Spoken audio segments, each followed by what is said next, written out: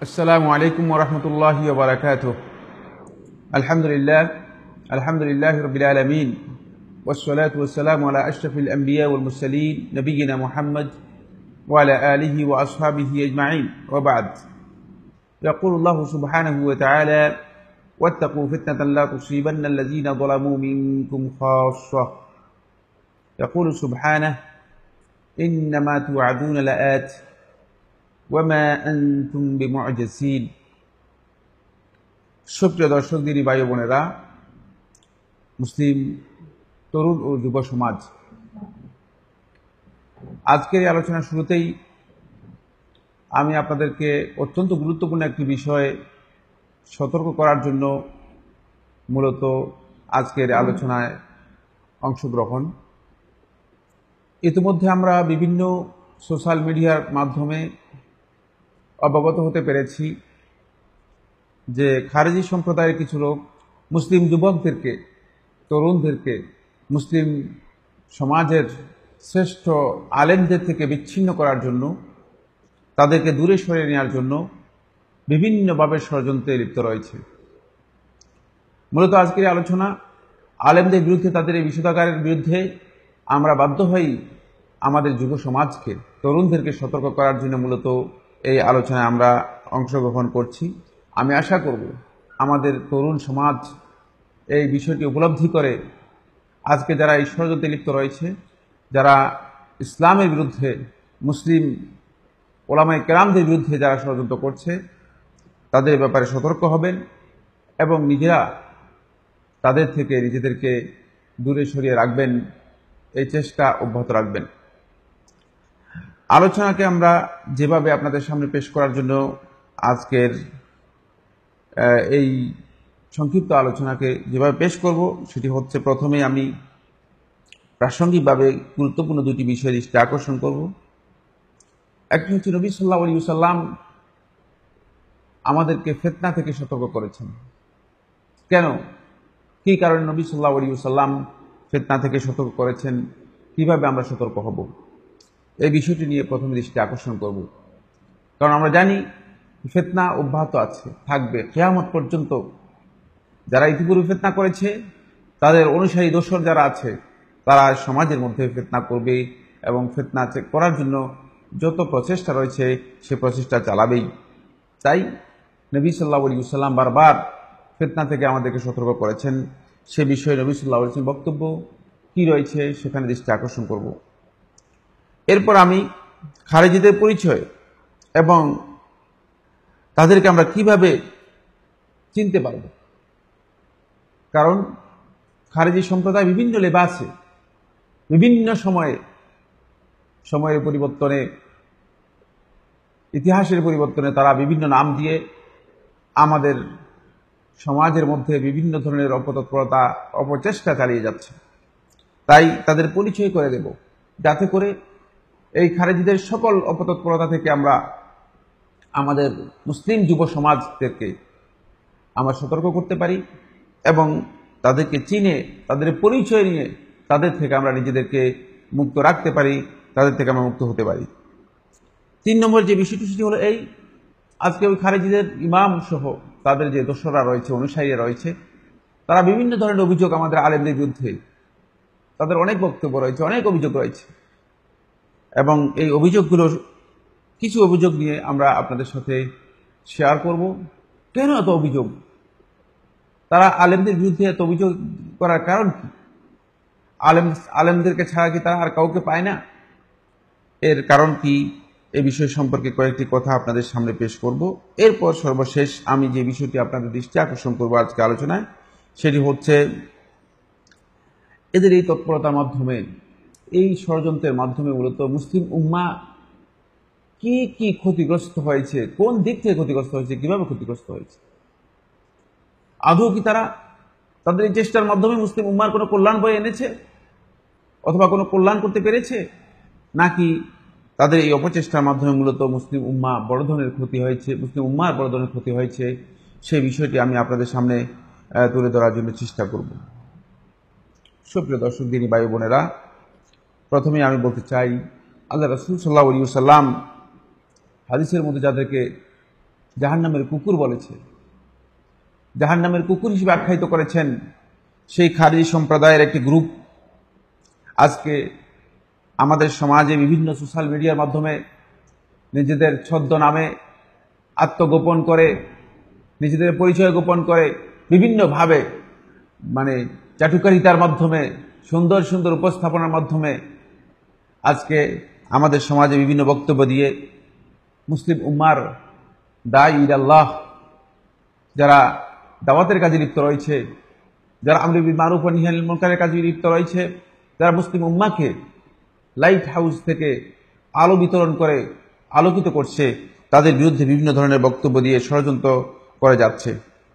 তাই এই ষড়যন্ত্রের বিরুদ্ধে মূলত আমাদেরকে সোচ্চার হতে হবে, এই ষড়যন্ত্র আমাদেরকে উপলব্ধি করতে হবে, অন্যথায় আমরা নিজেরাও মূলত এই ষড়যন্ত্রে লিপ্ত হয়ে যাব, অথবা ষড়যন্ত্রের যেই ক্ষতি রয়েছে সেই ক্ষতি থেকে আমরা নিজেদেরকে মুক্ত করতে পারবো না। তাই আসুন এই বিষয় সম্পর্কে আমরা প্রথমে আল্লাহ সুবহানাহু ওয়া তাআলা যে কোরআনের মধ্যে বলেছেন সেটি আমরা স্মরণ করে দেই।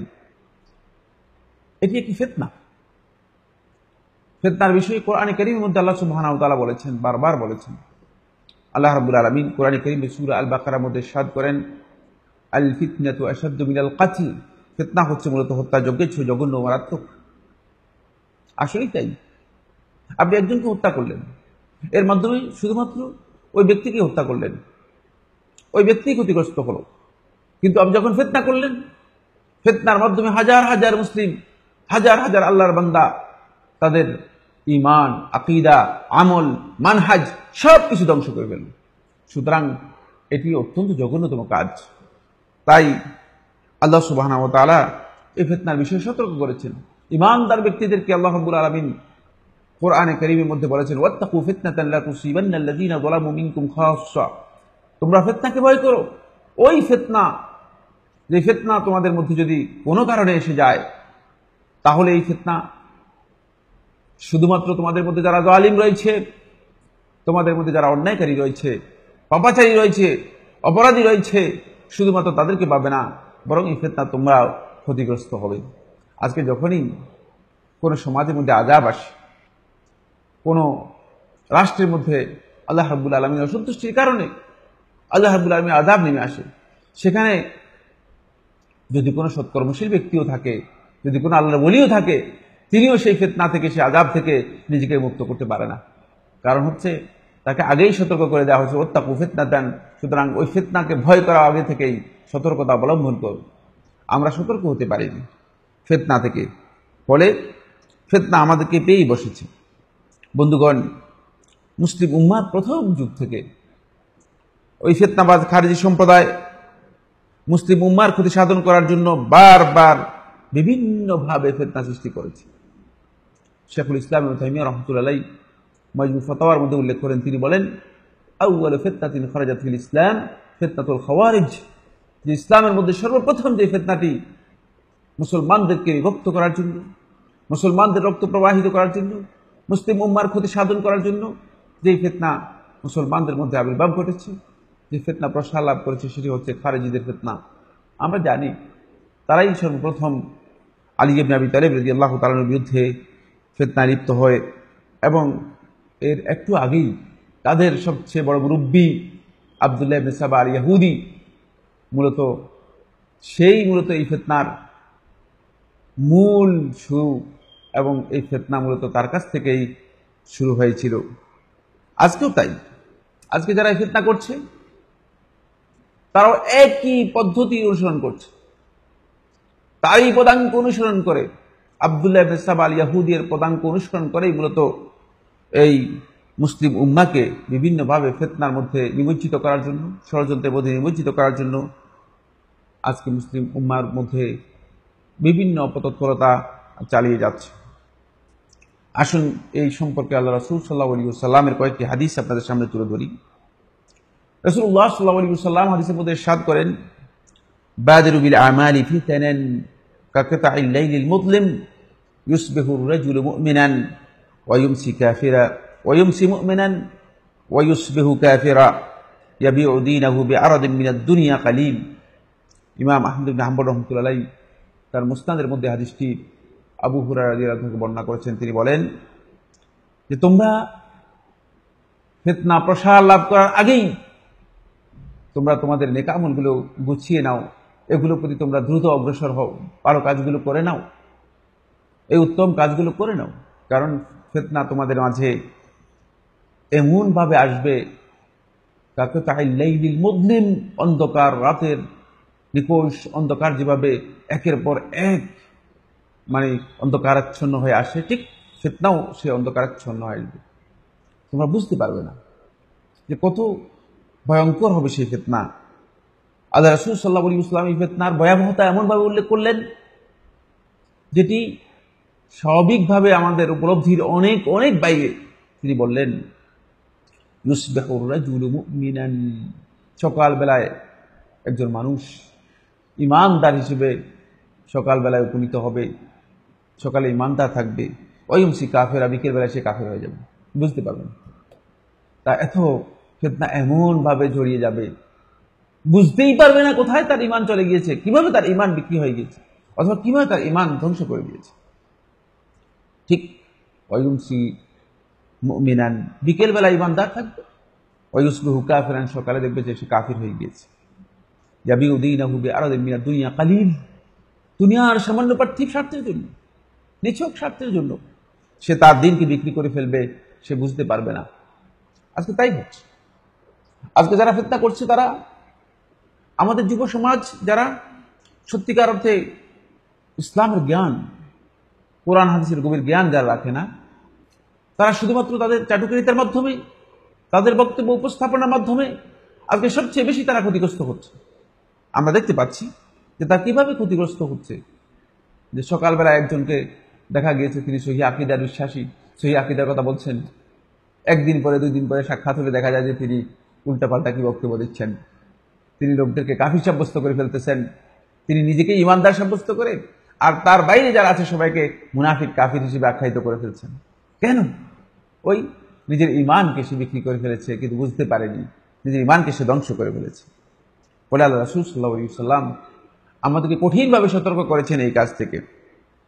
আসুন বন্ধুগণ, আল্লাহ রাসূল সাল্লাল্লাহু আলাইহি ওয়াসাল্লাম ওই ফিতনাবাজ মারেকা সম্প্রদায়, খারিজি সম্প্রদায়ের সম্পর্কে রাসূলুল্লাহ সাল্লাল্লাহু আলাইহি ওয়াসাল্লাম সহিহ বুখারী হাদিসের মধ্যে বলেন, এই হাদিসটি আবু সাঈদ খুদরী রাদিয়াল্লাহু তাআলা বলেন, তিনি বলেন যে তার অবস্থান হবে এই, তারা খুব সুন্দর সুন্দর কথা বলবে।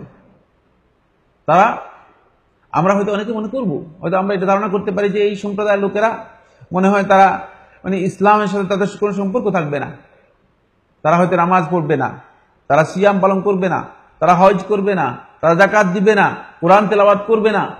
আমরা হয়তো এটা মনে করতে পারি যে মনে হয় এই ধরনের লোক হবে না, বরং এই বিষয়ে আল্লাহ রাসূল সাল্লাল্লাহু আলাইহি ওয়াসাল্লাম তাদের থেকে সতর্ক করার জন্য আমাদেরকে আরো স্পষ্ট করেছেন যে তোমরা হয়তো মনে করবে যে তারা এগুলো করবে না, তারা ইবাদতগুলো করবে না, তারা ইবাদত করেই মূলত এই ষড়যন্ত্রের মধ্যে, এই ফিতনার মধ্যে লিপ্ত হবে। হাদিসের মধ্যে আল্লাহ নবী সাল্লাল্লাহু আলাইহি ওয়াসাল্লাম এই কথাটি বলেছেন, ইয়াকরাউনাল কুরআন, তারা কোরআন তিলাওয়াত করবে, কোরআন থেকে কথা বলবে, কোরআনের দলিল পেশ করার জন্য চেষ্টা করবে। ইয়াকরাউনাল কুরআন ওয়ালা ইউজাউযু হানাজিরহুম, কিন্তু এই কোরআন তাদের কণ্ঠনালী অতিক্রম করবে না, তাদের অন্তরে যাবে না, ভিতরের দিকে ঢুকবে না। কোরআন থেকে তারা উপলব্ধি করতে পারবে না কোরআনের যে শিক্ষা মুসলিম উম্মার সালফে সালেহীন উলামায়ে কেরাম গ্রহণ করেছেন, সেই শিক্ষা তারা কোরআন থেকে নেবে না। আজকে দেখুন না, আপনারা সূরা মায়েদার একটি আয়াতকে সামনে রেখে একদল লোক এভাবে আমাদেরকে বিভ্রান্ত করছে যে একটি আয়াতের মধ্যে কথা বলে দিচ্ছে যে আল্লাহ সুবহানাহু ওয়া তাআলা কোরআনে কারীমের মধ্যে ইরশাদ করেছেন, ওমান লাম ইয়াহকুম বিমা আনজালাল্লাহু ফাউলাইকা হুমুল কাফিরুন, ওমান লাম ইয়াহকুম বিমা আনজালাল্লাহু ফাউলাইকা হুমুল ফাসিকুন, ওমান লাম ইয়াহকুম বিমা আনজালাল্লাহু ফাউলাইকা হুমুদ যালিমুন। এই যে কোরআনে কারীমের বক্তব্য, এই ঘোষণা, এটাকে কেন্দ্র করে শেষ পর্যন্ত তারা শুধুমাত্র একটা দিককেই সবচেয়ে বেশি গুরুত্ব দিয়ে যে এর মাধ্যমে কিভাবে মুসলিম উম্মার একদল লোককে কোনো না কোনো ভাবে কাফির সাব্যস্ত করা যায়, কোনো না কোনো ভাবে প্রক্রিয়ায় তাদেরকে কাফির আখ্যায়িত করা যায়। কেন আপনি এত চেষ্টা করছেন? আপনাকে কে দায়িত্ব দিয়েছে তাদেরকে শুধুমাত্র কাফির সাব্যস্ত করার জন্য? ফলে কোরআন তারা সত্যিকার অর্থে সালফে সালেহীন যেভাবে বুঝেছেন, সালফে সালেহীন কোরআন কারীমে যে তাফসীর করেছেন, যে ব্যাখ্যা দিয়েছেন, সেই ব্যাখ্যা থেকে তারা অনেক দূরে সরে থাকবে। বরং আল্লাহ নবী সাল্লাল্লাহু আলাইহি ওয়াসাল্লাম তাদের সম্পর্কে বলেন ইয়ামরুকুনা মিনাদ দীনি কামা ইয়ামরুকুস সাহমু মিনার রামিয়া। তারা দিন থেকে এমন ভাবে বেরিয়ে যাবে যেমনি ভাবে ধনুক থেকে তীর বেরিয়ে গেল। অর্থাৎ দ্বীনের সাথে তাদের কোনো সম্পর্ক থাকবে না। বন্ধুগণ, আমরা হয়তো অনেকে মনে করতে পারি যে তারা নামাজ রোজা বাদ দেওয়ার কারণে দিন থেকে বেরিয়ে যাবে। না, তারা নামাজ রোজা সিয়াম হজ যা আছে সব কিছুই তারা পালন করবে, কিন্তু তারপরেও আল্লাহ নবী সাল্লাল্লাহু আলাইহি ওয়াসাল্লাম তাদের সম্পর্কে সতর্ক করে দিচ্ছেন। রাসূলুল্লাহ সাল্লাল্লাহু আলাইহি ওয়াসাল্লাম তাদের সম্পর্কে বলে দিচ্ছেন যে ইয়ামরুকুনা মিনাদ দীন, তারা দিন থেকে পরিপূর্ণরূপে বেরিয়ে যাবে। কারণ হচ্ছে তারা মূলত ইসলামের যে মৌলিক মানহাজ, ইসলামের যে মূল কর্মনীতি রয়েছে সেই কর্মনীতির মধ্যে তাদের বিচ্যুতি থাকার কারণে তারা দিন থেকে বেরিয়ে যাবে। শুধু তাই নয়, তাদের পরিচয় রাসূলুল্লাহ সাল্লাল্লাহু আলাইহি ওয়াসাল্লাম একটি হাদিসের মধ্যে, যে হাদিসটি আলী ইবনে আবি তালিব রাদিয়াল্লাহু তাআলা থেকে ইমাম বুখারী রাহমাতুল্লাহ সহিতে বর্ণনা করেছেন, তাদের পরিচয় করে দিয়েছেন। তাদের ঠিক যে পরিচয় রাসূলুল্লাহ সাল্লাল্লাহু আলাইহি ওয়াসাল্লাম করে দিয়েছেন, আমরা সেই পরিচয়টুকু মূলত আজকের দিনে, আজকের এই সময়ে ঠিক সেই পরিচয় তাদের পাবো।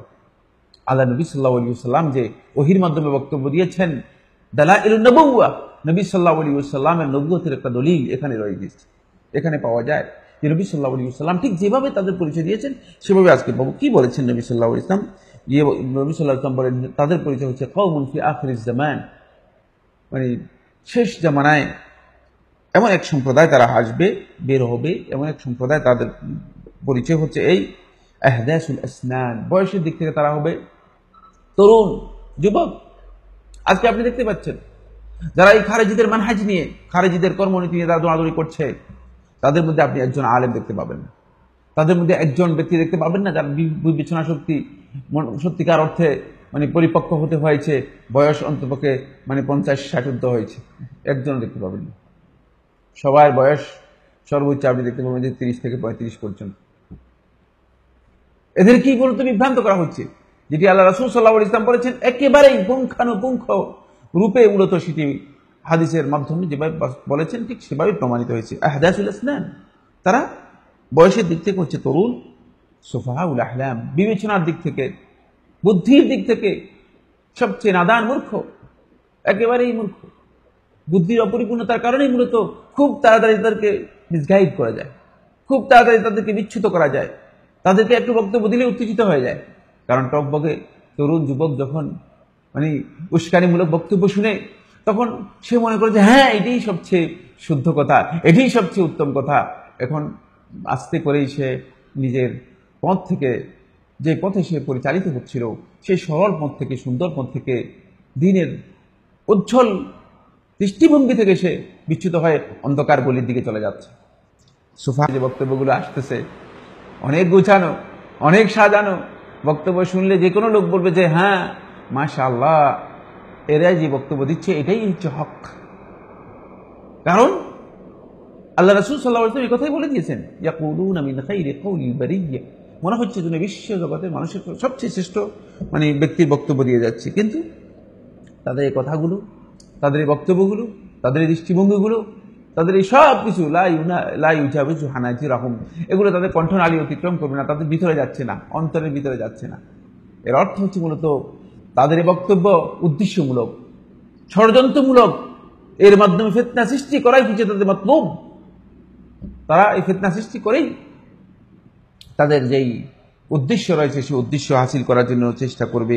এরপর রাসূলুল্লাহ সাল্লাল্লাহু আলাইহি ওয়াসাল্লাম সেই হাদিস, সেই কথাটি স্মরণ করে দিচ্ছেন, ইয়ামরুকুনা মিনাদ দীনি কামা ইয়ামরুকুস সাহমু মিনার রামিয়া, তারা দিন থেকে এমনিভাবে বেরিয়ে যাবে যেমনিভাবে ধনুক থেকে তীর বেরিয়ে যায়, ঠিক তেমনিভাবে তারা দিন থেকে বেরিয়ে যাবে। বন্ধুগণ, এরপরেও আল্লাহ রাসূল সাল্লাল্লাহু আলাইহি ওয়াসাল্লাম আমাদেরকে তাদের সম্পর্কে অনেকগুলো হাদিসের মধ্যে সতর্ক করেছেন। আরেকটি হাদিস আমি আপনাদের সামনে পেশ করতে চাই, সেটি হচ্ছে এই এদেরকে রাসূলুল্লাহ সাল্লাল্লাহু আলাইহি ওয়াসাল্লাম হাদিসের মধ্যে মারেকা বলেছেন। মারেকা সম্প্রদায় যারা দিন থেকে বেরিয়ে যাবে, দিনের সাথে কোনো সম্পর্ক যাদের থাকবে না। শুধু তাই কি, বরং আজকে তাদেরকে আল্লাহ রাসূল সাল্লাল্লাহু আলাইহি ওয়াসাল্লাম আরো বিভিন্ন ধরনের লকব উপাধি দিয়েছেন, যে উপাধি মুসলিম উম্মার জানা থাকা উচিত।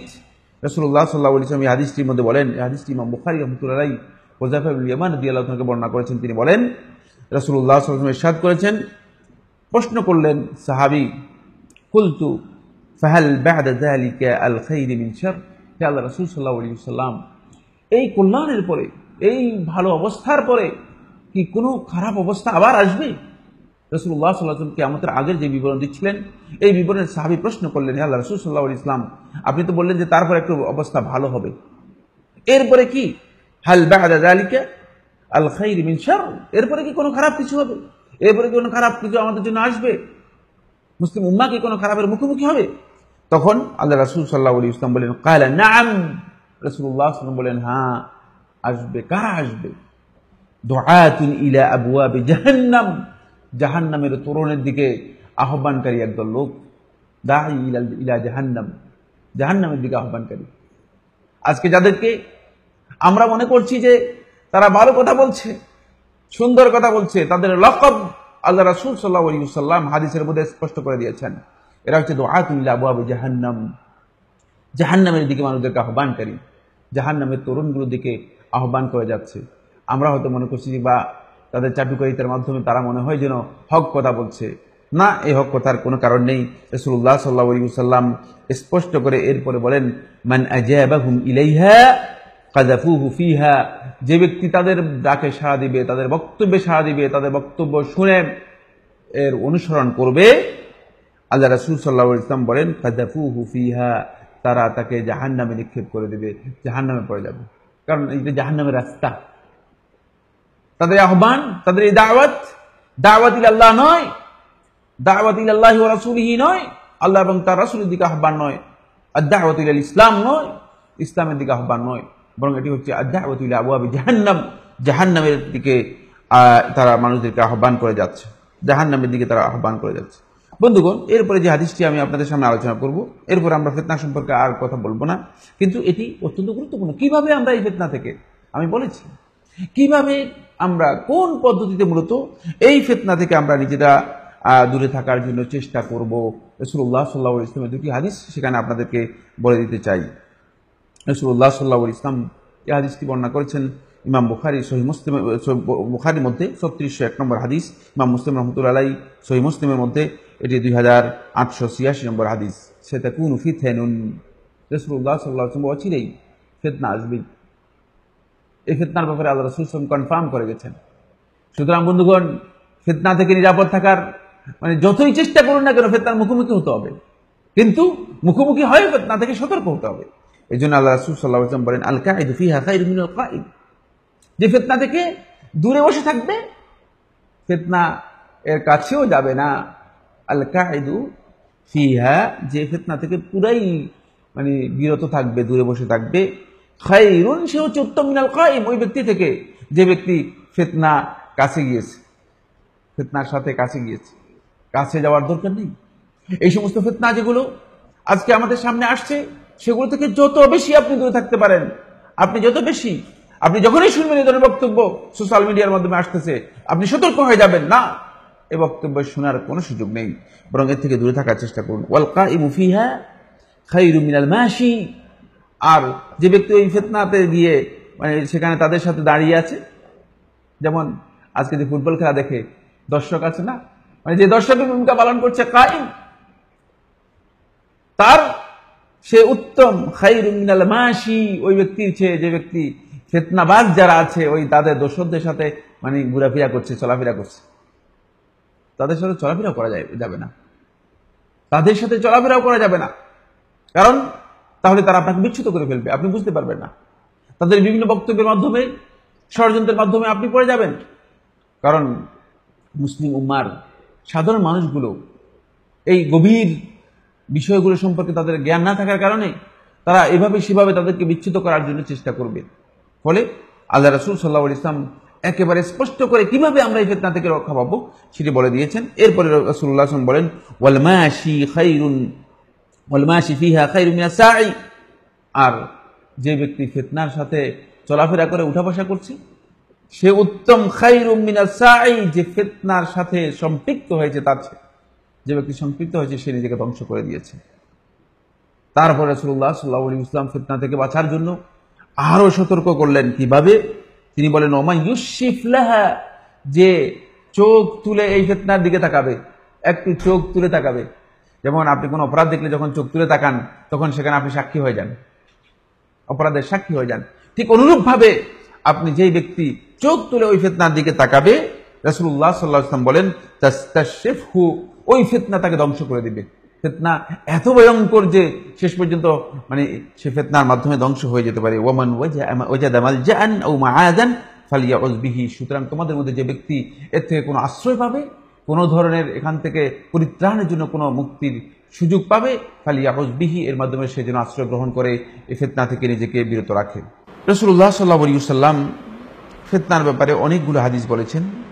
আমরা ফিতনার ব্যাপারে অনেক দীর্ঘ আলোচনা করা আমাদের এখানে উদ্দেশ্য নয়, তাই আমরা এত বিষয় বিস্তারিত আলোচনা করতে চাই না।